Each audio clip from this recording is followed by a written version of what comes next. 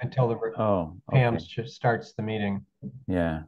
Oh, I was just saying any panelists either. You're right. Okay. All right, Mr. Marshall, Amherst Media is in the house. You are a co-host to this There's meeting. Fred. Mr. Hartwell is now joining us. My clock says 6:33. The attendees are coming in. At this point, we have about 12 of them that I see. It looks like we are good to go. Okay, thank you. You're welcome. All right. Welcome to the Amherst Planning Board meeting of August 16th, 2023. My name is Doug Marshall, and as the chair of the Amherst Planning Board, I am calling this meeting to order at 6:33 p.m. This meeting is being recorded and is available live stream via Amherst Media. Minutes are being taken. Pursuant to Chapter 20 of the Acts of 2021 and extended by Chapter 2 of the Acts of 2023, this planning board meeting, including public hearings, will be conducted via remote means using the Zoom platform. The Zoom meeting link is accessible on the meeting agenda, posted on the town website's calendar listing for this meeting. Or go to the planning board webpage and click on the most recent agenda, which lists the Zoom link at the top of the page. No in-person attendance of the public is permitted. However, every effort will be made to ensure that the public can adequately access the meeting in real time via technological means. In the event we are unable to do so for reasons of economic hardship or despite best efforts, we will post an audio or video recording, transcript, or other comprehensive record of proceedings as soon as possible after the meeting on the Town of Amherst website. Board members, I will take a roll call. When I call your name, unmute yourself, answer affirmatively, and return to mute.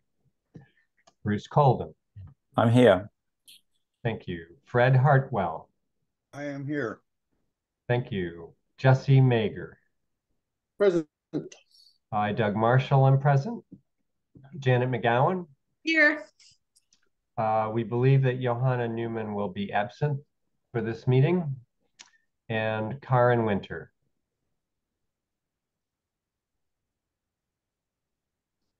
Looks like we lost Karen. Oh, there she is. Sure. I'm Hello. here. You're here. Okay. Okay, good. There we go. Thank you all. Board members, if technical issues arise, we may need to pause to fix the problem and then continue the meeting. If the discussion needs to pause, it will be noted in the minutes. Please use the raise hand function to ask a question or make a comment. I will see your request and call on you to speak. After speaking, remember to remute yourself. To the general public.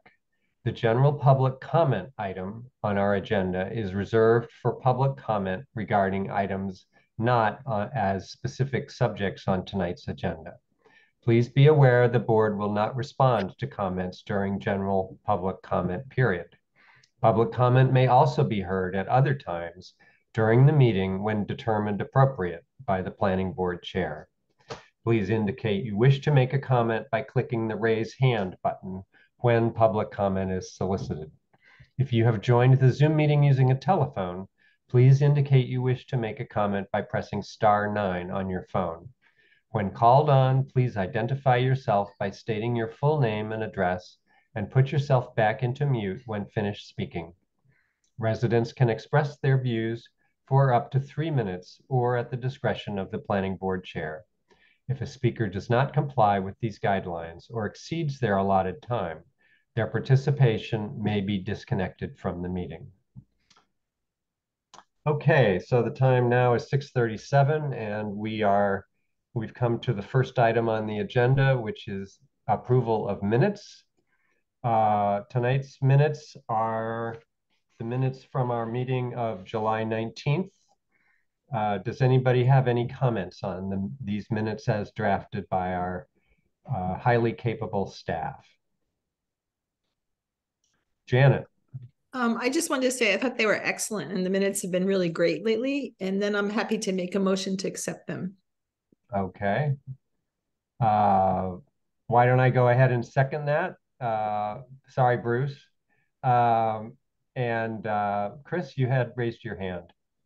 So I received an email today from the applicant on the Eversource project, and I had sent him a copy of the decision, and he noted that College Street was spelled Cottage Street in the decision. So I see that it's also spelled that way in the minutes. So that would be on page 5 and possibly another place, I'm not sure. Anyway, so I'm suggesting that spelling be corrected Oh, in yeah. these minutes. Yep, I see it on page 5 under the site visit.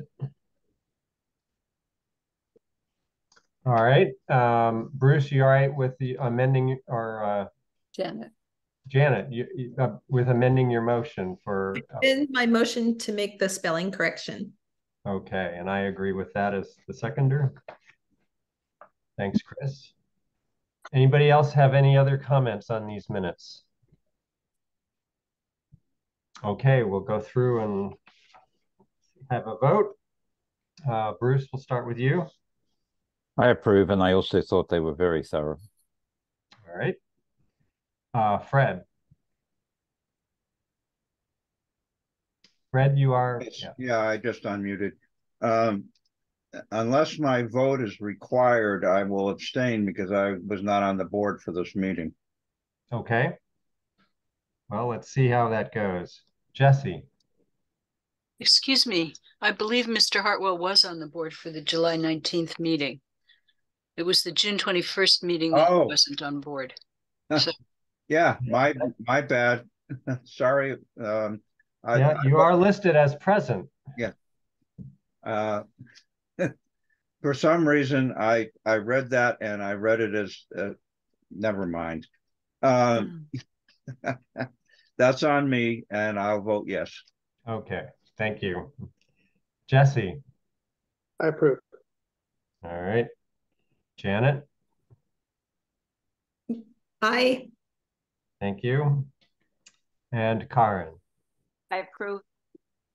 And I'm an aye as well. So the motion passes, 6 in favor, 1 absent. Great. Chris, are we entirely up to speed on minutes, or are some of them outstanding? some of them are outstanding. I think the August 2nd meeting is not, hasn't been fully transcribed. And also I have a confession to make that the March 29th meeting, which was the last time the planning board met in person, has not been, the minutes of that meeting have not been done. But I think other than those two, that we're good. If Okay. Ms. Field Sadler agrees with me. I do agree. Mm-hmm. Okay, and are you I promise I will you're write confident March we'll get caught up 29th meeting. soon? Okay. Yes. Because we're about to have another, third meeting of the month, and I don't want to get in the situation we were in last year. Mm. Okay, good. So that's it for minutes. Time is 6:41. At this time, we'll go to public comment period. And so members of the public, actually, before we do that, members of the public, you can get ready to raise your hand if you want to say anything during this public comment period. Bruce, I see your hand. Why don't you make your comment? You are muted, Bruce. Possible point of order. We're in a situation where there's an item on the agenda which we may decide not to have on the agenda. And it may be that folks in the meeting were waiting to have that. So I was wondering how you would want to handle that. I guess if we were to say we didn't want to consider it tonight, could we still have public comment on that item? Or, I mean, how do you think we should handle it? Well, the topic that you're referring to, which is the Shutesbury, Massachusetts solar project, was not going to be a public hearing. And so actually public comment would not be required to be given for that topic. I think, we will, when we get to that, probably we will explain that the applicant has withdrawn the request, has declined to show up tonight and wants to reschedule that for another time. So members of the public, we're really not going to talk about the Shutesbury Solar Project tonight, I believe. And so if you want to make a public comment about that at this time, I guess go ahead and put your hand up. But as I said, we're really not going to talk about that this evening. So thanks, Bruce, for bringing that up. So with that discussion, at this point, I see one hand raised for public comment. And actually, at this time, I usually read the names of the people who are in the participant list, or in the attendee list, rather. So I see that there are 12 attendees: Eric Bachrach, Bruno Caloro, Carlos Fontes, Connor Burgess, Larry, Martha Hanner, Mara Keene, Michael Lipinski, Pam Rooney, Renee Moss, Shane Bajnochi, I'm sure I butchered that, and someone first name Tom. Okay, so Eric Bachrach has his hand up for making a public comment. Pam, if you could bring Eric over. And just a reminder, this is for topics not on tonight's agenda. So that can include the Shutesbury Solar Project, which we're probably not going to be discussing. So welcome, Eric. Please give us your full name and your street address, assuming you live in Amherst. I do, Doug. Thank you very much. I assume you can hear me? Yes, we can. My name is Eric Bachrach. I live at 277 Shutesbury Road in Amherst. And in respecting the procedures of the Planning Committee, I was not going to refer to the third agenda item, the solar project on Shutesbury Road, which was the application was withdrawn, for at least from discussion. I was going to ask why, because I was given a heads up recently that this application was continued for a discussion by the planning board to September 6th. So I'm wondering how the planning board, it was moved off of today's agenda because it was an incomplete application, and how that application, it will still be incomplete as of September 6th, how it could be considered for discussion by the planning board and making recommendations on the application, albeit incomplete, to the ZBA on September 6th. So I am confused, and it defies my imagination as to why, if it was removed from tonight's agenda item, how it could be considered nonetheless on September 6th. Thank you very much. All right, thank you, Mr. Bachrach. As I said earlier, we typically don't respond to public comments directly. Chris, I saw your hand, and do you want to say anything now, or do you want to wait until we get to the next item on the agenda? I'll wait. Thank you. Okay. All right. With that, the time now is 6:47. We'll go to the third item on the agenda, which is the ZBA FY 2023-18 project with ASD Shutesbury Mass Solar LLC, the request for a special permit. So Chris, do you want to say anything I'm sorry, you're coughing at the moment. Caught you at a bad moment. I would like to read the email that I received from Tom Reedy today.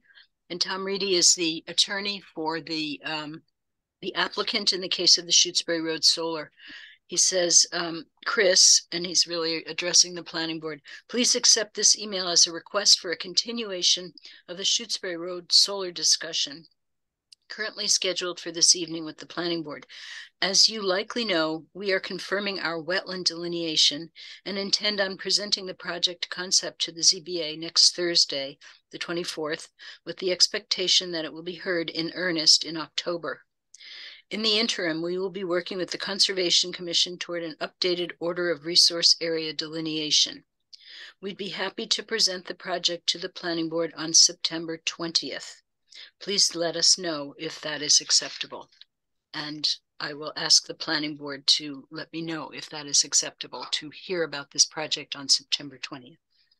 All right. Thank you, Chris, and thank Tom for the email. So Chris, my first question to you is whether we have other agenda items that are planned for September 20th and whether we have time that evening to talk about it. As far as I know, we do not have other items planned for that night. So, okay. No. And September 20th would still be in advance of the majority of the zoning board deliberations on the project. Is that expected to be true? That is correct. Okay. All right. So board members, are there any objections to us planning to discuss that on September 20th? Anybody? Bruce? I don't have any objection, but I'll be out of the country, so that's possibly should to be said. But I think since the members of the public are still here, I think it's important to point out that we have, on occasions, as recently as last meeting, conducted a hearing, and it was in our case a hearing and not even a consideration for recommendation to another authority having jurisdiction prior to completion of a Conservation Commission hearing. So there's nothing magic about needing all other agencies, particularly when we are sitting to make a recommendation. You want to get that in earlier. So there seems to be confusion, at least in the public, the fraction of the public who've been sending us emails, that somehow or other there's a breach of protocol or law or etiquette or maybe even common sense, but that's kind of our business, about whether we should spend time on these kind of things before all of the allied agencies have completed their work. And the answer is we frequently do this. So there's nothing untoward about this. I just thought I would like to say that. Well, thank you, Bruce. I appreciate you bringing that up. And I will, repeat or remind people that our decision to hear about this project was entirely optional. We could have simply said, oh, we don't want to hear about it, and ZBA can just go ahead and deliberate without any input from us. And in fact, whenever we do hear about the project, we may decide not to give any recommendation on the project. So it's quite flexible. Janet. So two things. So we're not doing this on September 6th, which was the one email. So now we're on the 20th, correct? And then is the new date. Okay. And then vis-a-vis the wetlands delineation, unless to me, if there's a huge difference between what we're presented with and what the con comes up with, that might be something we like. I mean, that might change our outlook on the project or significantly change the project. If it's not expected to change much, I don't think it has a huge impact. But I do think, that might impact the ZBA's decision about whether to go forward with the hearing, because sometimes we kind of wait on our decisions and wait for the con to come in and things like that. So, I think it's a little bit of a murky area, but if it's a really different, if there's like a stream discovered or they're moving the array really significantly, that could affect how we look at it. And I guess we could just see it twice then, right? Yeah, I mean, we could talk about it, what they've submitted so far, and have comments on that, and then see how it changes. I guess I suspect that between a period of 2 years, it's not likely that the extent of wetlands has actually changed that much, although it has been very rainy this past year. So Yeah. Okay. we'll just have to see.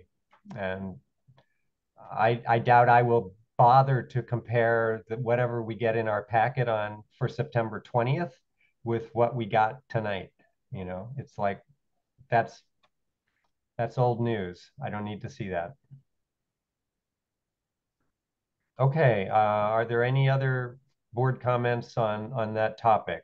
If not, we'll just go ahead and move on to the next item on our agenda and plan to revisit this question on the 20th.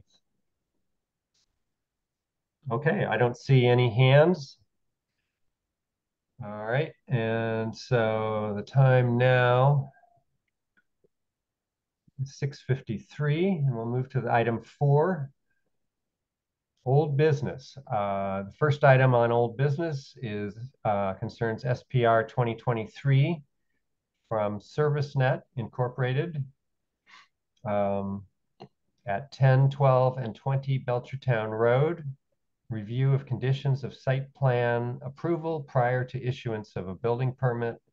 When we approved the site plan for this project, we had a couple of conditions.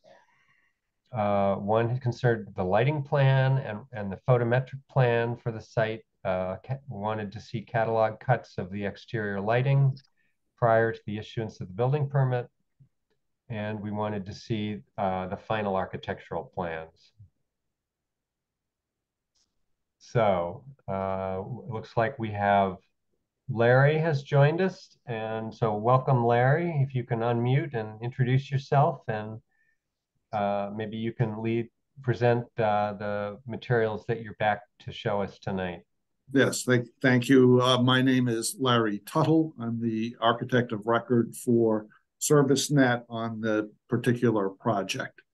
I've had submitted some of the initial drawings for the proposed work on the building, but have focused primarily on the building and not on the site. That was handled by Levesque. As such, some of the items we had called for a pre-construction meeting as part of the conditions a few weeks back with a miscommunication, because we were really looking to secure a permit to do some investigative work on the building that consisted of some controlled demolition of the finishes so that we could see structural issues that we had some questions about. That unfortunately followed suit with the communication problems, because we did not receive that authorization to proceed promptly enough to have before the committee right now finished architectural drawings, because we did discover, much to the dismay of the owners, some structural issues that have to be addressed and engineered. So those drawings have not been completed. We had, at the time of that early meeting, had been encouraged that we would be able to investigate the conditions much sooner, and we had a chance for finished drawings submitted before you. But we did try to address, as we've interpreted, the conditions of approval insofar as that we have provided missing pieces that were identified. And Chris has been very helpful in that process. I've sent some drawings to her. She's pointed out some of the discussions that happened at the earlier meetings that I was not party to. And so I've made some of those corrections that she has been looking for. So I think before the board right now, there is a photometric study. We do have the light fixture cuts. We have two options for the parking area. One where it's a pole mounted fixture that has cut off, so it does comply with dark sky requirements. it has minimal lighting into the parking area. And so the alternative is to have the fixture mounted on a projecting arm from the pole. And it gives still a soft light on the parking area, which again, we've submitted photometrics for that. The one thing that Christine had pointed out was that we did not address the gable end of the building, the west end of the building. And by program, that is right now paved and was part of the restaurant parking lot, but is not necessarily parking area that is to be utilized by the current applicant. And so we were hopeful of just putting, as at the entries to the units, a motion sensitive wall sconce that would just wash down the building and the immediate foreground and not project out in towards the street at all. So that's where we stand with the photometrics. There was also a question about the ramp, and I initially sent in a ramp scheme that was of a concrete ramp. Unbeknownst to me, it had been discussed and is the preference of the owners to do a framed ramp. And so I had a secondary sheet sent into the board with a framed version of that. And I'm currently reviewing the acceptability of a decking material that the applicant has used on other projects, but I want to make sure is compliant with the conditions that we're proposing right now. But it is a decked wood framed and railing combination that I think had been discussed and was the more favorable response that the board was looking for. And it is also the same railing and decking material that would create the stairs and small landing at the entries of each of the units. So, Mr. Tuttle, should I conclude you're not going to be sharing your screen and showing us any of your materials? I wasn't prepared to do so. I thought that by sending it into Christine, that was potentially if something had to be distributed. So I apologize if that was an expectation. Okay. Mr. Marshall. So when Mr. you Marshall, say, well, sorry. I was just going to say I have all the documents available to share. Yeah. So if there's something you want to see, just let me know. Okay.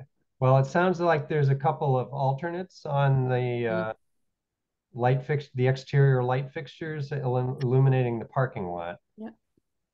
And as I look through my packet here, I'm seeing what may be those alternates, but I wanted to make sure I understood it correctly. Yeah, the biggest difference in the alternates on the lighting is the armature from the pole that will give a more even light more to the center of the parking than the very first photometrics that I sent with the set was just a strict pole mounted fixture that has the cutoff angle. There was no spill onto the abutters, but it also, because of the cutoff, didn't carry as far into the center of the parking area. So that was a question of whether we wanted more of a soft light at the perimeter, but then you lose some of that light value towards the center of the parking, versus if you have it on this projecting arm, we bring that light level more to the center of the lot. All right. So can you see the screen at the moment, Mr. Tuttle? Whoops. Yep. Go back to that catalog cut. Yeah. It was the same fixture. It was just that fixture would be on an arm that would be projecting from the pole. Okay.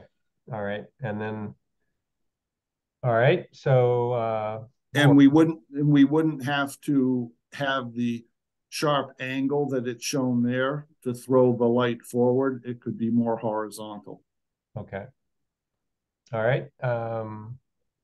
Board members, I see a couple of hands. Bruce, you got there first. So, Larry, I guess therefore the two photometric plan diagrams we have, one of them represents the lighting with the fixture as configured as shown, Yes. and the other represents the lighting with the arm. Now, this Correct. arm, how long is it? It's about 8 feet, I believe. Oh, okay. So basically, it's working just to push the light The out light from source. the pole. Yes, the light more source toward the can, center of the. and we can lessen the angle of the fixture itself, so it's more horizontal. So can we look at those two photometric diagrams? I looked at these before, and it seemed to me that this is the one that gives the this is the one with the that's pole mounted without the arm. Yes, right, so that you can see the intensity adjacent or surrounding the pole and projecting only a minimal amount into the parking area that would be used. So that's why we investigated an armature mounting. Yes. So it's not hugely different, but it's improved. It's improved. Yes.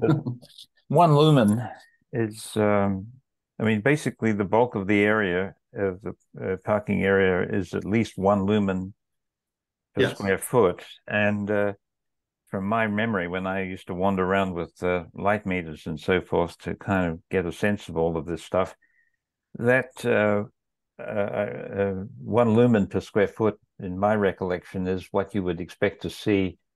I don't know, about 5 or 10 feet outside of a well, it's you can actually see a fair bit at 1 lumen, unless you've just been staring at a bright light. Right. So either of those photometric diagrams would seem to me to be satisfactory in terms of the lighting levels. But it sounds to me as though we might prefer from the general glare control point of view to have the more horizontally mounted fixture, so it's so that it's not facing people. From some aspects, if it's slightly inclined or up, tilted upwards, it's going to be more of a glare source for people in certain areas, and probably in the parking area behind the building. So I would think that the option with the arm might be a more satisfactory end result, not so much from the lighting level that it distributes, although to some degree, but mostly because of the glare reduction from certain aspects that would probably happen as a consequence. Well, is that so? I guess, Larry, I could ask you: would you agree with that? Well, that's why that second one was looked at. Yeah, because it did make the fixture horizontal, or more so, and not angled to try to push that light level into the center. So I agree with that assessment, and accordingly, I think I would recommend that we prefer the second option. The second option, the one that's now this one. This is the one that shows the. I think, if I recall, yes. Yes. This is the one. Yes. Yeah. So this is the photometric diagram that accords to the arm mounted fixture, and with its configuration more horizontally. I wanted to ask about what the pole height is.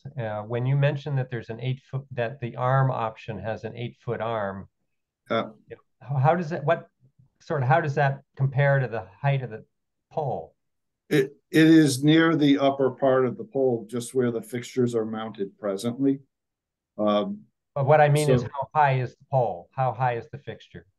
I mean, if if it were a 16-foot pole and an 8-foot off, I would think that would look pretty strange. Oh, I see what you're saying. The proportion of the height and the projected fixture. The way the pole looks and whether it looks odd. Yeah, we were attempting to utilize the pole position for the utility that exists there versus a placement of a new pole. Oh, so this is an existing pole. Yeah, so we're working from those fixed points and trying to get the best wash of light in that parking area. I see. Well, if I could butt in for a moment, down at the bottom there it says mounting height, and 16 feet. The mounting heights are given. Yeah. So at the end of that 16 feet, Luminaire schedule. I don't know. I guess I also noticed that with this arm option, some of the lumens are actually lower right in front of the main building. There's a whole bunch of them that are below 1.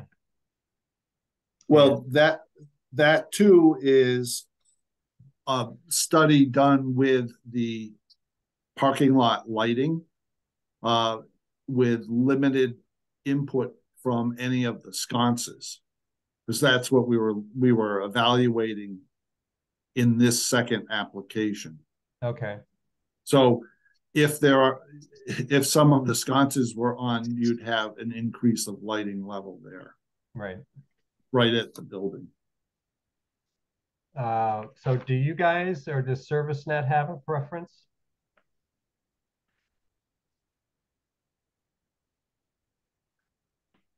I guess that's addressed to Larry and Connor. Connor here. I'm going to say ServiceNet does not have a preference. Okay. All right. Janet. Looking at the photometric plans, I just wanted to clarify what I think is my understanding. The little red dots are the poles, where the poles are going to go. And the sconces are not on this. They're not shown on this plan. The sconces are shown at the face of the building, at the entryways, flanking the entryways. Are they in a color, or are they just that little? They are also a red notation. Okay. At the face of the building, so that each entryway, and the only thing missing on this would be a couple of those same sconces on the gable end where we don't show any lighting.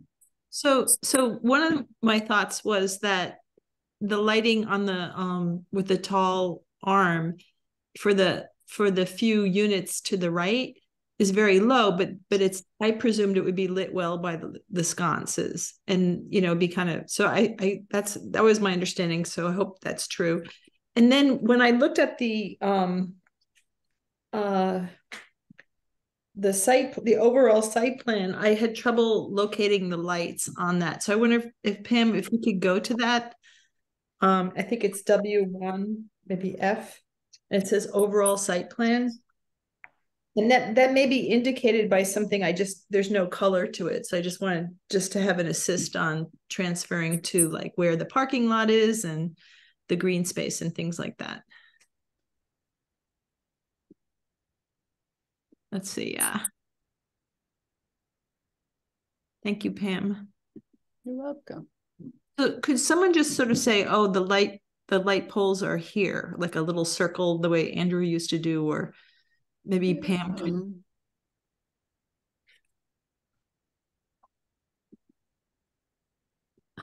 Somebody wants to guide me. Let's see. They're going to be, if I'm remembering.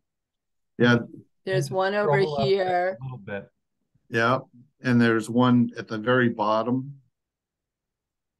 It's not on the green space, right? Around in here. it is in the green space. It's just above there's a tree. It's like in the middle of that row of trees that parallels the street. So it looks like a soccer ball, kind of. Is that This. or No, that? those are to your those are left, trees. to your It's left, to the left.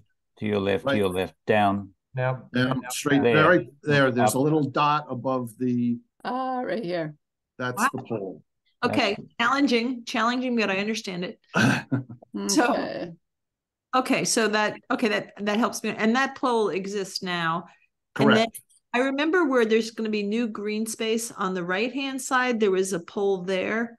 And Yes, is that disappearing? I just have to remember, or is that just being repurposed? that's being reused. It's not going to impact the green space, and again, with the armature, it's bringing the light out onto the pavement more so than just in the green space. Okay. And then I can sort of extrapolate where maybe if I can look at the one in the parking lot, I'll find a dot there. Okay. Yeah. So I was just a little concerned for sufficiency of lighting for the people who, have the units on the right. But if the sconce is lighting them, it's probably nice not to have a huge amount of light over the green space for the beasts, and there's a stream there and things like that. So I do slightly share Doug's concern that it looks like kind of a giant insect arms coming out, but maybe just if it's dark, it just disappears. I don't know. I would go with the. Yeah, I would hope that it's not going to draw attention. It's going to be that the light source is not directly mounted to the pole. Is real. You're gonna sense the light source more than the pole at this point. You're trying to put the light where you want it, not, and I understand that. Right. Thank you. all right. So board members, do we think that we want to express a preference to ServiceNet about the two lighting conditions, or just let them decide? I know Bruce has expressed one preference. I think I actually have the opposite preference. So maybe this is something others may have an opinion about. Bruce. Yeah, my preference is not strong, and it might be. Well, I don't think mine is either. So yeah. I think, and who knows, it might look better if it had a 6-foot arm or a 5-foot arm than an 8-foot arm. Yeah. I was thinking, however, that particularly in the one at the let's just say the bottom there in that triangular white space, as I know we talked about these trees here, and we thought that they would be no higher than 15 feet. So, but we do have a 16-foot mounting height. So these getting the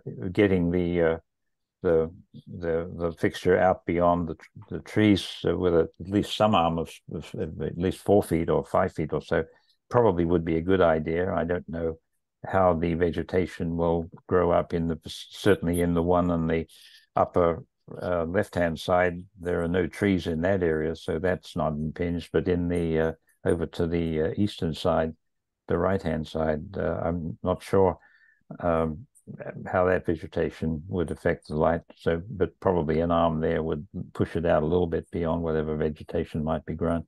So I still have that mild preference, okay, but not strong. Well, let's see what Fred thinks. He's got his hand up, and he's got the electrical background. Yeah, I'm weakly with Bruce on this. Okay. And I could be talked out of it, but I will point out that I have considerable experience with the town streetlights, having retired as the electrical division supervisor for the DPW. And there are a number of places and public streets in Amherst where streetlights are on 8-foot arms. Quite frequently, more frequently shorter, but there are a bunch of 8-foot arms, and it doesn't seem untoward to me. So okay, I'm going to support Bruce on this one. Okay, sounds good. So we've looks like we have a preference as in terms of board members who've expressed a preference for the arms. Does anybody else want to weigh in, or should we just say we have a slight preference to ServiceNet for the ARM solution? All right, I don't see anybody, any other hands. So let's see. Larry, were there any other decisions that we needed to make? It sounded like you were still working on the structure of the ramp. Yes, it is going to be a framed ramp. We do have a depiction of it. It's really a selection of decking material.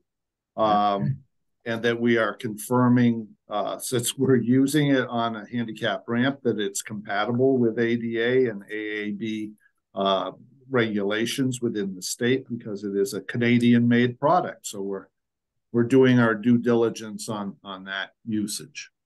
Okay. But its location and configuration is not altered. All right. Than what is depicted here. Great. Okay, so board members, are there any other comments or feedback you want to offer to ServiceNet? Bruce, I see your hand. I'm just bringing up my email. Chris said that in an email from August 9 said that the stairs at entryways need handrails, and I whoops. And that's shown. And I just want to confirm that this diagram that we're looking at now, which is more recent than August 9, yes. That we now. So that Chris's comment is now moot because it is currently shown as I mean, when I looked at this, I thought, well, it appears to me to be handrails shown and so forth. So, so we're comfortable in saying, in approving this diagram, that we are. I guess this is a question for Chris. If we approve this diagram, Chris, we're comfortable with the handrail requirements, I think. Is that correct? Go ahead, Chris. I do not think so, because I believe that the handrail is supposed to project out beyond the step. Isn't that correct? If you're really having a handrail that is complying with handicapped requirements. That's a code. I would put that in Rob Morris' department rather than ours, but very likely, yes. So that is my understanding. So previously, Mr. Tuttle had sent a drawing, which I think you had in your packet, showing a metal handrail. Yeah, or PVC. Stuff. Yes, yep. And that so did have the projection. I wondered why you wouldn't just keep the metal handrail in all the locations rather than switch to a wooden handrail in the location where the stairs are. If you have a metal handrail along the ramp, and then Mr. Tuttle had sent a drawing that showed the stairs coming down from the ramp as having a metal handrail. Yep. Why wouldn't you also keep a metal handrail at the stairs that come out of the building for the entryways? In other words, make it all compatible. I don't care which choice you make, but make it compatible and make it comply consistent with ADA requirements. That's what I'm saying. Okay. All right. Well, that's fair, because we were scrambling after we showed the concrete with the tubular handrail. I learned that it had been the preference of the owners, and Connor can speak to this, that the framed unit was the preferred, and so we quickly submitted that, what you see in front of you with the frame. But we could still put the grasping handrail portion, could be that tubular material that would be mounted to the face of that the wood rail. That's a conversation that you would have with the planning board. It needs to be they need to decide what they're going to approve. You need to tell them what you want to do. Okay, that's fair. As I say, we were scrambling, and as I say, it's not an excuse for our office, but we were focusing on the interior layout of the building for the owners, and jumped onto the site issues a little bit late in the game. So So, are you thinking you're likely to come back when things are finalized, or? Well, what I would like to, because of the compressed time, if there are a much smaller list of items, that if we will certainly copy the board with all of the material. I don't know if it warrants a return to the pre-construction. You know, we would like to certainly initiate some of the work and get a building permit so that the units and the structural remediation can take place before we get too far into the season and we lose weather. Right. So it's more, it's we're within a very short number of options right now. If it's down to these handrails and I'm already trying to determine the decking material that the owners would like to use in its suitability, I could certainly come back to the board with a single sheet that is not dependent on the building permit being issued for the bulk of the work. Right. Well, we could also basically, as a condition, require you to make the handrail detailing consistent across the entire front of the building, so that they all feel like they are part of the same aesthetic. That's fair. I mean, I have no problem with that, and it will be more heavily guided by the frame versus a concrete mounted rail. Right. Okay, so we've now got 3 hands up. Chris, I'm going to call on you first. I think you just resolved the issue. If they make the handrails all consistent and they all comply with ADA requirements, I think that's fine, and I can put that in the letter. Okay. All right. So board members, let us know if you don't agree with that solution. Janet, I see your hand. So, the idea of having concrete tubing for the handrails and concrete walkways sounds very institutional to me. And this is kind of a little colonial style building, and it's like a transitory home for people. So I would go with the decking that looks like wood. I would go with the handrails that you'd see commonly on someone's house, and not do the tubing and the kind of institutional look. I think we're trying to make it, fit into the colonial vibe of that part of Amherst and make people feel like they belong in a home, and there's some plantings and there's some grass, and it's just not this institutional setting. So that would be kind of a strong preference on my part. I don't know if other people agree. Okay, thanks, Janet. Chris?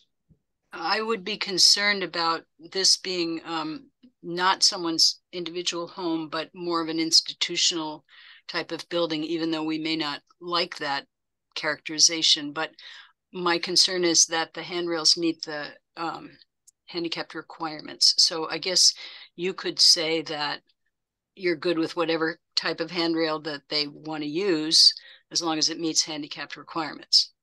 Does that make sense? Yes. I'm just stating, make it look as good as possible for people so they feel welcome and, Yep, cared for. Yeah, not the cheapest or most institutional looking thing, which I think happens a lot for people at the sort of lower economic scale. Okay, thanks, Janet. Larry? Yes, and I would just comment that is precisely what the applicants have put before me. I was going for, let's just do something that is tried and true and more mass produced, and they were looking for that residential level and aesthetic, and so that's what we're going to meet in a common ground area that's going to be code compliant, but we'll happily share that with the board. Okay, thank you. Chris? I just wanted to point out that there was a drawing, D-2A, that showed an ornamental steel handrail at the steps. So it wasn't just the tubular version. It was something that actually had posts, and it had kind of a circular pattern at the top. And it was included in your packet. Yeah. Drawing D-2A. So that would be kind of a third version of a handrail to consider. Was that part of the original submission or part of the latest? I think it was part of the original. That was in the original. Yeah, I have. So that really they're showing 3 different types of handrails. They just have to decide on one. There it is up in the upper left-hand corner. Right. So yeah, that would be a more decorative type of handrail. It's similar to what I have at my house. It's not the typical tubular, but it does have those tubular protrusions at the top and the bottom, which satisfy the handicap requirements. And it could be painted any color that you like. So I'm just putting that forward as another option. That satisfies my concerns. Thank you. Yeah. So are you willing to use this type of detail throughout, Larry? Oh, yes. That is compliant with the safety of the use of the stairs and or ramp. So it certainly is capable of doing that. And it can be fit to, the depiction is a mounting that is in, again, it would be a concrete pier or something of that nature, but we would be doing a wood frame. Right. So yes, that can be adaptable to that. All right. Well, it sounds like Janet would be okay with that. And I think I share Chris's concern about having consistency across the front of the building. So maybe we can just reference that as the style of railing we'd like to see. Sure.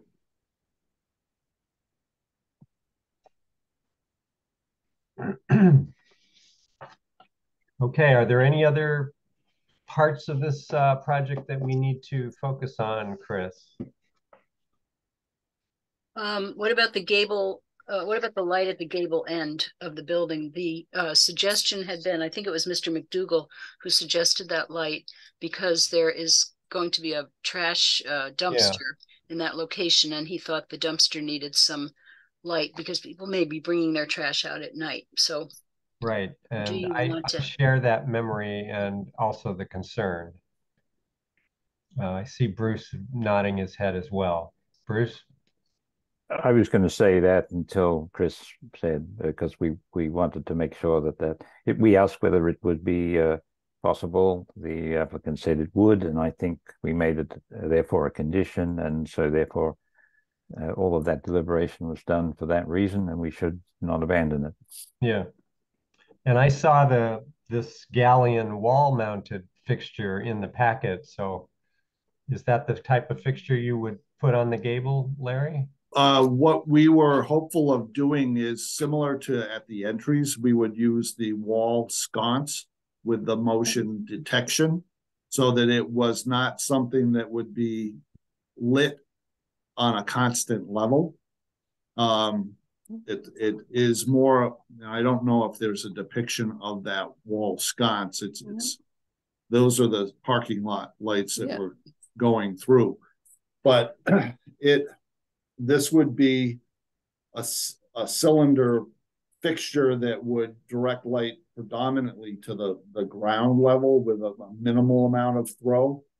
And according to Connor and other staff members, that the staff is controlling the access to the dumpster. So it would be during specific times, it would actually be a locked and gated dumpster. It's not on a whim that someone just goes and dumps a bag of trash in there.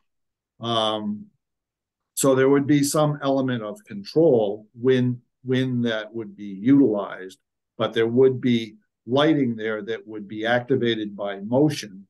So if someone did feel the necessity to get out there with a bag of trash, that they would not be in darkness, but a constant light coming off the building was looked to be a negative because it would be directed straight out towards the street.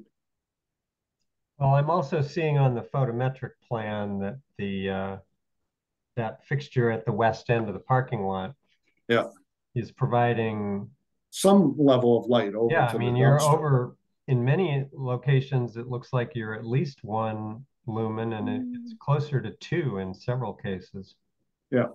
So I don't know if that light on the building is as positive a source. There is a light presently that's in the decorative framing that is in the bow-shaped overhang of the roof, but it is directed straight out at the street. So we were going to eliminate that and do something on the face of the building so it would be consistent with, as you turn the corner and go down the south exposure near all of the entries, you would have similar light levels on the building. All right, Fred, I see your hand. Yeah, how high above grade is the gable end light? That right now is probably, I'm going to say it's about 15 to 18 feet above the ground. Because it's up in the collar tie area of that framed roof. Yeah, I got to say the sconce feels like it's sort of inadequate to really do much. Well, it is. It's just that bringing that consistency of light level at the face of the building. And as you pointed out, we are getting some throw of light and measurable light levels from that pole light. Yeah, but the sconce is sort of a human scale fixture that's, adjacent to the doorway at the stoop. And it's sort of the lighting for the fire department connection on the end of the building and the bulkhead that's on that end of the building. Fred, what do you think? I think it probably should have a little greater amount of light projection. I'm missing the ISO foot candle drawing of that gable, but I question whether a conventional sconce that's 16 feet above grade is going to be all that helpful to someone trying to deal with this trash bag. The sconce would be mounted in a similar height as along the front or south face of the building, like at the entry. So it would be the human scale. If someone was walking towards the dumpster, it would be illuminating that walking path alongside the building. Oh, that's why I asked the question about how high it was, and I was told. Oh no, no, that's where the current light is. Oh, no, when I asked the question, I was referring to the one that we're talking about. Oh, the sconces would be mounted more at like the top of door height, so seven feet. And this one for the trash would be the same height. Correct. I got you. Thank you. Sorry for the confusion. I thought you were asking what the current light is, and it's an LED light that just shines directly out from the building. And it's up in that height of the gable. All right, Bruce.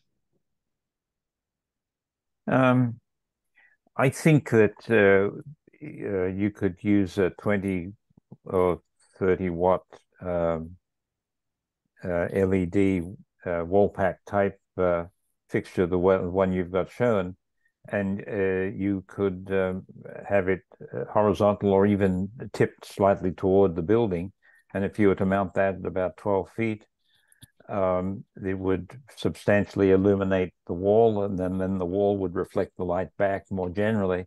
And I think that would probably be the best way to create the kind of illumination that we're talking about on that end of the building. I agree with Doug that the sconces out of character there. The end of the building is not like the doorways. There are no intimate entries there. And it would be confusing to have a sconce there. I think it would look rather silly. So I would suggest that you use the fixture that you've already scheduled. Okay. And then just make sure that it's mounted or tipped so that the plane of the light is delivering itself against the face of the building, because I don't think there are any windows there, are there? Certainly not at that height. No, there's not going to be windows on that end So in you the can renovation, so that you're not shining into any of the units. Yeah.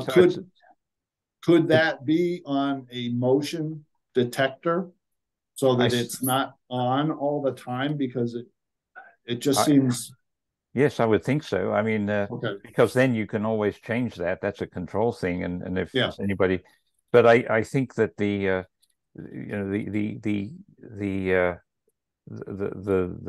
lighting design solution concept there, particularly with no windows at that end, would be to use the plane of the building as essentially the illumination plane. Yeah. So you put a strong light against that wall, and then the wall reflects it out, and you don't have any glare. You do have light, and everybody's happy. Okay. Well, everybody but me, because because I'm looking at these elevations, and I'm looking at the west elevation, and there's 3 windows on the end of the building, and there's a unit. There's 3 existing windows that are being infilled, so it will be a solid wall. So this elevation is not correct.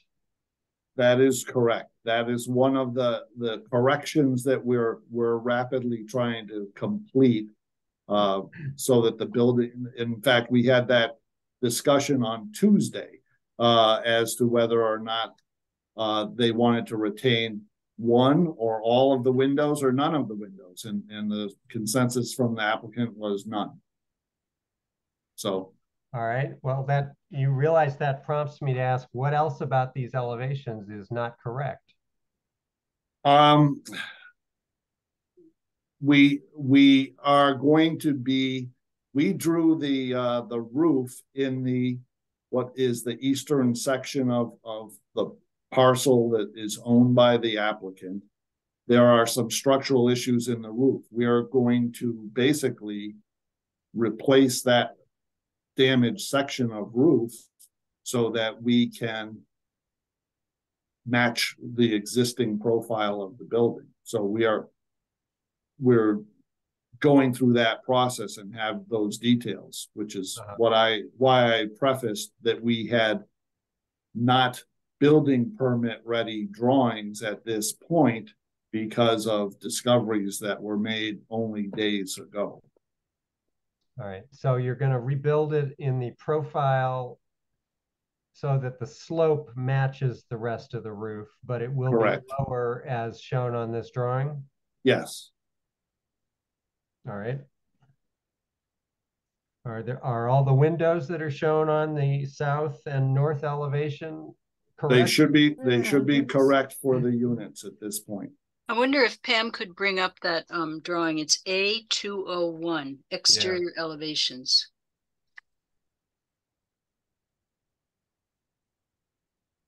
I was trying. I don't see it. It was in the architectural package that was sent. That's why. Yep, it's not the Levesque. There we go. Yeah, it's probably like 8 of 10 or something like that. What was the number again? A what? A201. 2. There it is. Whoops, that was it. Go back. Yeah, there you go. Thank you. And yes, those windows are correct, with the exception of the west elevation. Okay. All right. All right. So now I'm happy. How about that? All right. Bruce, are you all set? Oh, yep. All right. So we've asked you to use a wall-mounted sconce. Yep. 12 or 14 feet up. Yep. Mostly in the gable, but use the same fixture as in the rest of the parking lot on a wall-mounted basis. Yes. Yep. All right. All right, Pam, you think you have those notes? The only thing that I missed was how high up did you say? Did you say 12 feet? Well, I said 12 feet. 12 or 14 feet. It needs to be kind of up in the Yes. center of that gable. So 12 to 14, and Pam, I think it's important to also say that the plane of the light be directed back slightly toward the building. Okay. Okay. Light tipped toward building. Excuse me. Okay. I have one other question just to clarify, because I thought we were moving away from the word sconce and moving toward wall pack. Does that matter? As long as it's the same fixture as being used in the parking lot. I would not use the word sconce. I think that does have a domestic interior sound to it. Okay. Exterior fixture is fine. Wall-mounted exterior fixture. Wall-mounted fixture. Okay, thank you.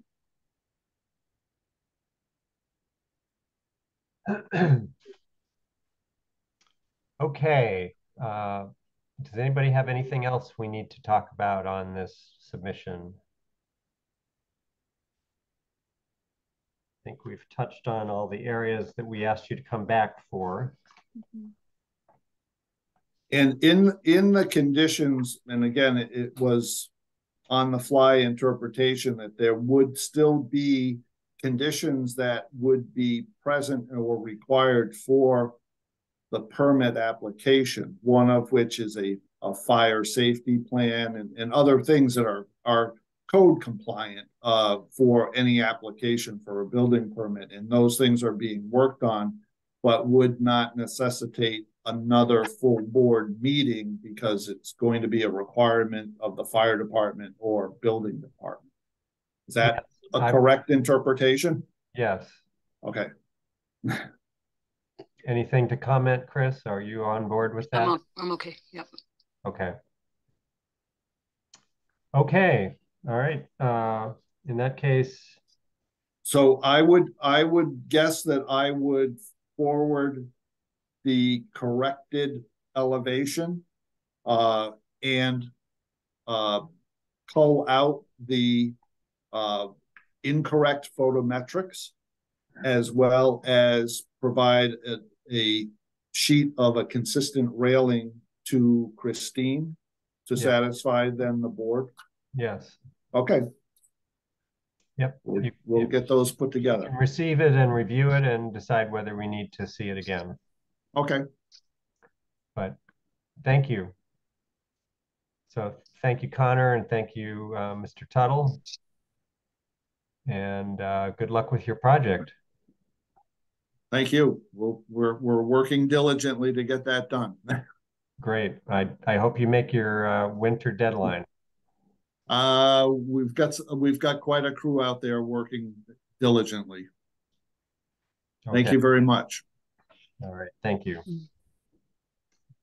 Okay, so the time now is 7:46, and next item on our agenda is also old business. Any topics not reasonably anticipated 48 hours in advance? No Anything topics. You want to say, Chris? No topics. Nope. All right. How about new business? Any similar topics not anticipated? No. All right. Form A, A&R, subdivision applications. Anything new to share? No. Okay. ZBA applications, other than the Shutesbury project that we've all talked about. We do. I have a couple of slides that I made. I was just made aware of a couple. Let me.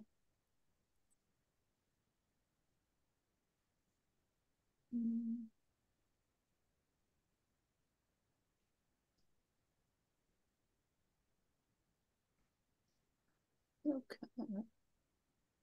So the first one is 19 Research Drive. Actually, let me start by just saying that both of these applications I'm going to show you are expected to go to ZBA on September 14th. The first one is at 19 Research Drive, which you might recall. Why do I say existing two family? I think I didn't do something correct here. Let's look at this. So what's happening is this particular building, it has a manager's apartment on it, and they want to increase the size of the manager's apartment. It's going to go, they're proposing to increase it from 660 square feet to 1,106 square feet. And that increase triggers the ZBA to grant a special permit. The increased space is happening because the office suite adjacent to it is actually downsizing. So they're going to have a little extra room. So they'd like to make that manager's apartment a little bit bigger.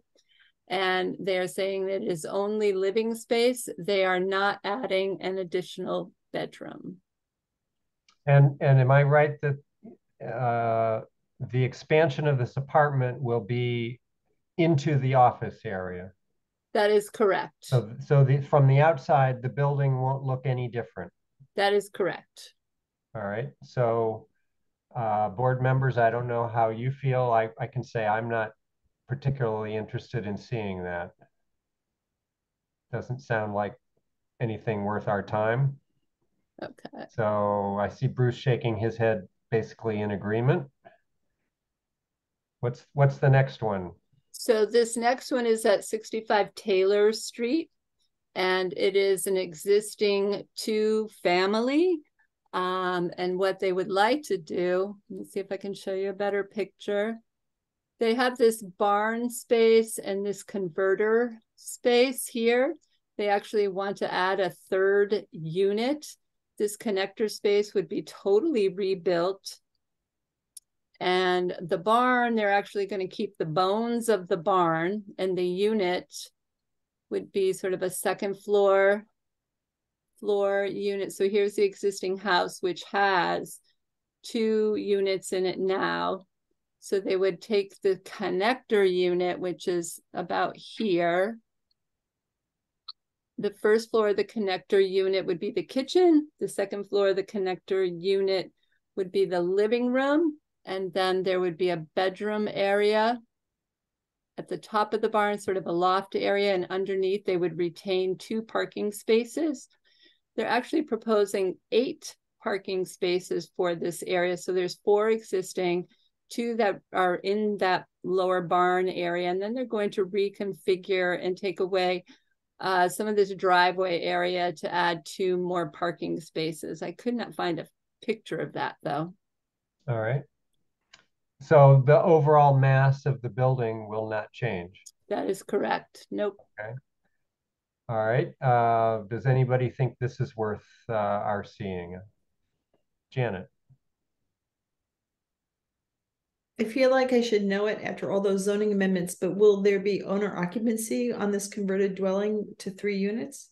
That is correct. It is owner occupied now, and the owners will actually occupy the new unit number 3. Okay, thank you. You're welcome. All right, Fred. Well, this brings back memories because I used to own this building. And I think it's a good plan. But yeah, there's many stories I can tell about this building that I owned in the 1980s. So All right. I know all about it. Okay, so does that mean you maybe don't need to hear more about it? No, I don't think, I think the ZBA can handle this. Yeah. Okay. Bruce? I think probably the ZBA can handle this as well. I'm just a little curious because if I understand the building code correctly, this becomes a triplex, which would mean, as I think, that the whole building would have to be fitted with a residential sprinkler system. And so it would seem almost as though it would be better to have sufficient separation between the existing 2 family and what's new in order to avoid that Yeah. disruption of the two existing units, which would be considerable. So my guess is that anyway, I just find this very peculiar, but I think it's clear that they are proposing one big massive building. I wonder whether my analysis is correct or not, and if it is and they don't understand it, that they might come back with a different solution at some point. Yeah. Mr. Colton, it is my understanding that part of their project and proposal is a complete sprinkler system. Chris, you may correct me if I am incorrect. I don't know that for sure, but I would suspect it is because Nate Malloy and Rob Mora have talked to these applicants quite thoroughly about what's going on here. All right. Fred? Yeah, that is quite true. It'd be a 13R. It's not a full NFPA 13 system. It's a 13R system, which is more restrained and lower in cost than a regular NFPA 13 system. But yeah, there are going to be sprinklers in there. Yeah. All right. So actually, Janet? Can Fred explain what he just said in lay terms? Janet, I think the basic message is that the type of sprinkler system that's required in a residential building like this is not as comprehensive and expensive as a sort of commercial or institutional sprinkler installation would be in that type of building. Okay. I believe you can use plastic piping, for example. Yeah. Do you have a sense of how much that would cost? Because I hear this issue raised often, like the cheaper system. I do not. I used to, but I bet it's wrong now. Yeah. Okay. More than it used to. Okay. I can confirm, I'm looking at the application here, that a wet sprinkler system in accordance with NFPA number 13D, installation of sprinkler systems in 1- and 2-family dwellings and manufactured homes, installing sprinklers on exposed piping in all areas where concealing the piping is not feasible, installing concealed pendant sprinklers in all areas with new finished ceilings being installed. And it's going to be tested. Yep.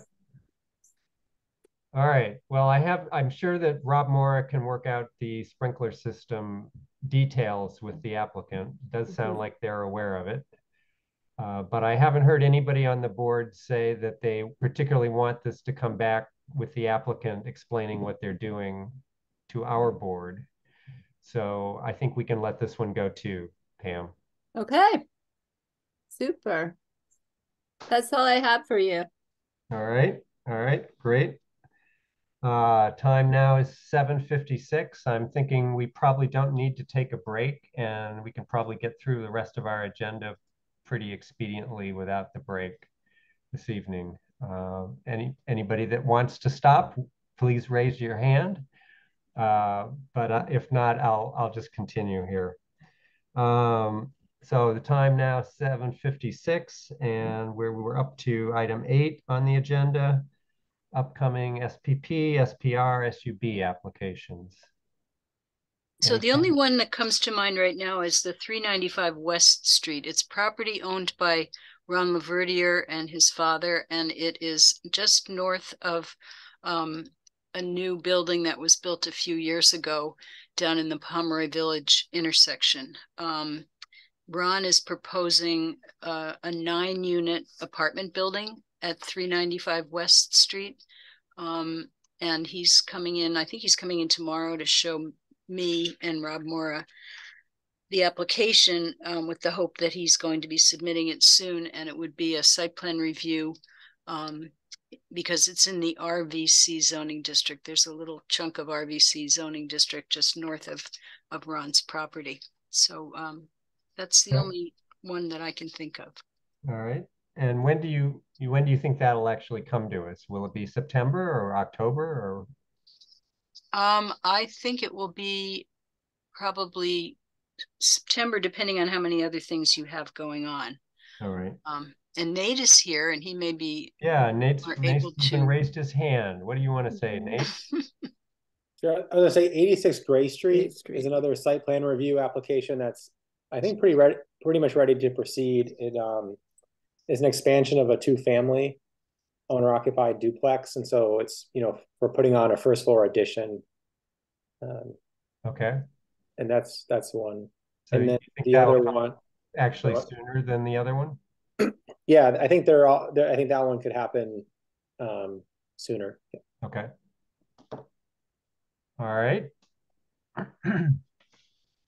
So we'll move on. Planning Board Committee and Liaison Reports. So just as a reminder, we'll probably be electing our officers and the representatives to the various committees at our next meeting, the one in person on August 30th. So feel free to think about whether you want to volunteer for a committee or you want to nominate someone else or as an officer. So of the people we still have on the board, and Bruce, you want to say anything about PVPC? No meeting, nothing to report. All right. So we have CPAC and the DRB vacant. Janet, anything about the solar bylaw?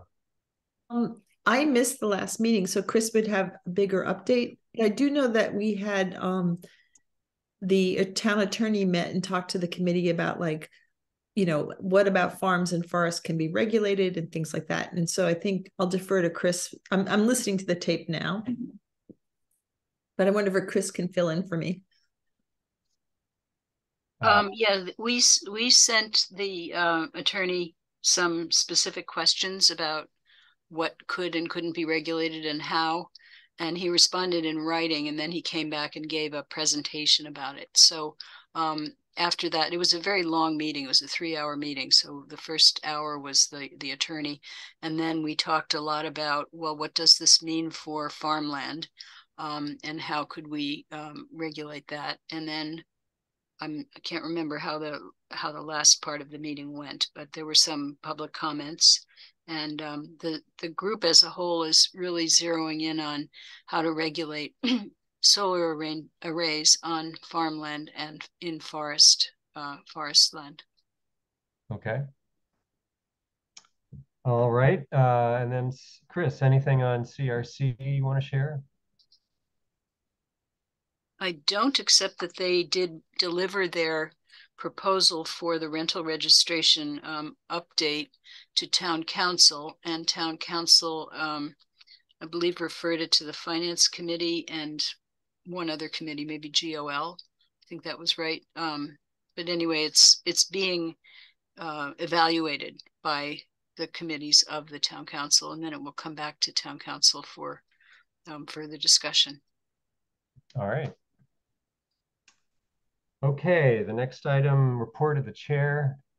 I don't have very much to say this evening. I will say I'd heard from Chris that there was some maybe confusion or questioning from some of the public about what kind of conversation we are likely to have at our next meeting and the other 2 in-person meetings that we've agreed to hold to talk about how we might change the zoning in town.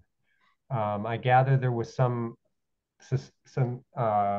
thought that maybe we would be taking the duplex, triplex proposal that Mandy Jo and Pat DeAngelis had proposed and focusing on that.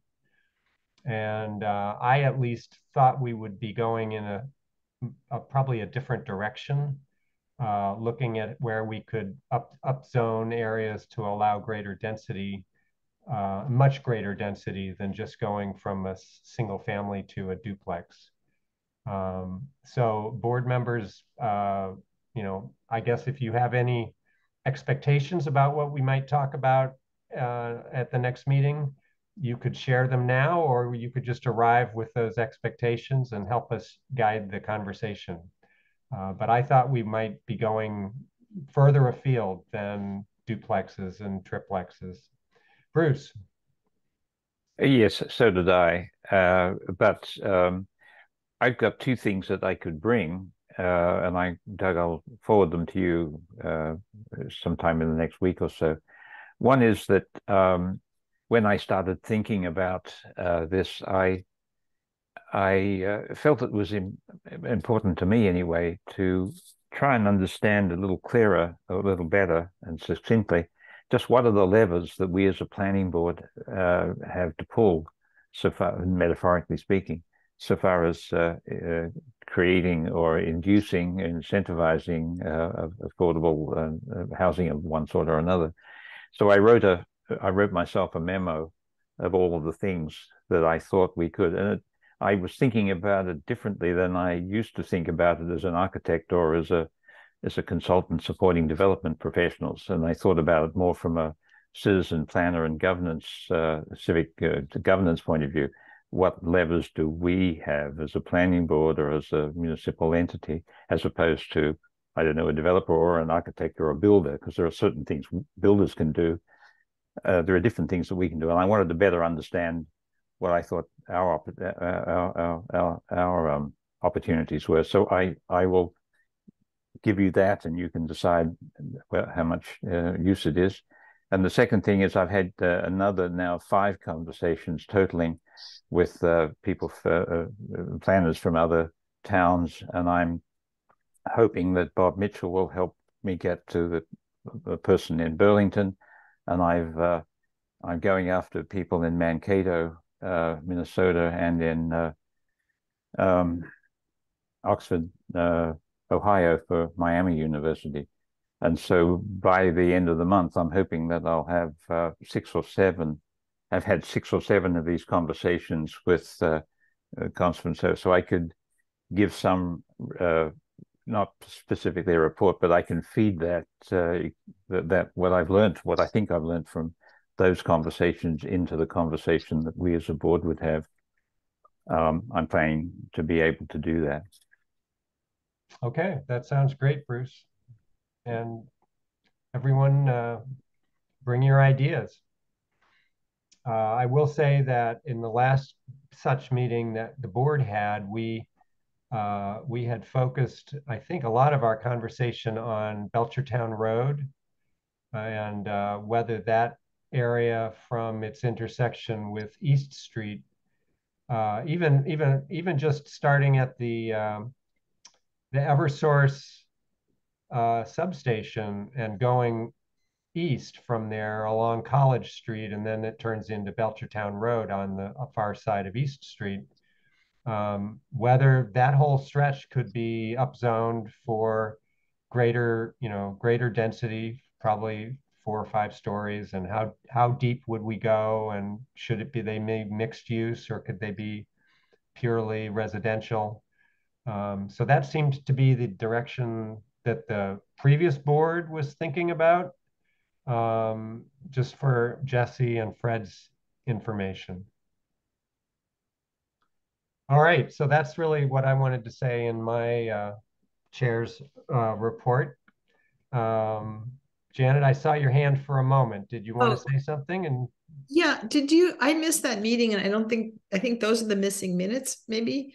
But did they talk about like increasing density at existing apartment complexes? Because there's a few, even at that intersection, there's a couple there, and they're already, developed. And I just wondered if that was part of your conversation. Yeah, we didn't really, I don't remember us focusing on or really talking about the existing complexes. I think, there was a lot of discussion about how, I think it was Tom Long who lives at the east end, somewhere up off of Belchertown Road, and drives past that stretch a lot and noticed that a lot of it was most all of it was all student rentals already, and was just thinking that it could be probably more densely developed and more professionally managed if they were larger complexes. We did. I think we talked about that derelict commercial property that's on Belchertown Road. And, I know at one meeting you had talked about trying to contact that owner. And I don't remember that happening. I don't think that was me. It was Karen. Was it Karen? Okay. So anyway, I don't remember too much discussion of the existing larger complexes, although we acknowledged that they were there.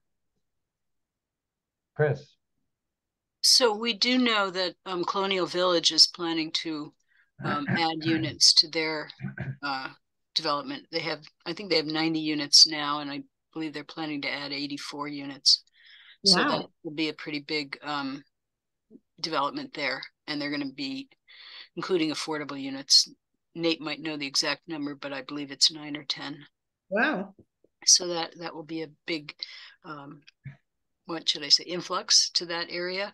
Mm-hmm. And we also have a Mass Works grant to improve the sidewalks along both sides of the road of Belchertown Road for about, 1,000 feet or 1,500 feet, something like that.